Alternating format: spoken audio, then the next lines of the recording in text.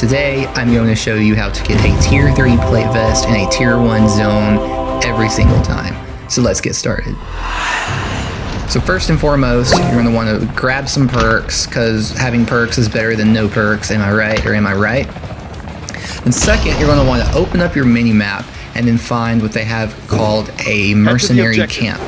And at this camp, when you get there, you're going to be met by quite a few bosses, and so just take your time in knocking all of them out. And here you're going to find a key card to get into a stronghold. So then on your mini-map, pin a stronghold, get about the stronghold, knock a few bad boys out. So once you're in, clear it all out, open up the safe, and then wait for the duration to finish up. Obviously don't do like I did, almost died. And then once you finish up, you're going to want to go down to the safe, pop it open, and you're going to find yourself the tier 3 vest.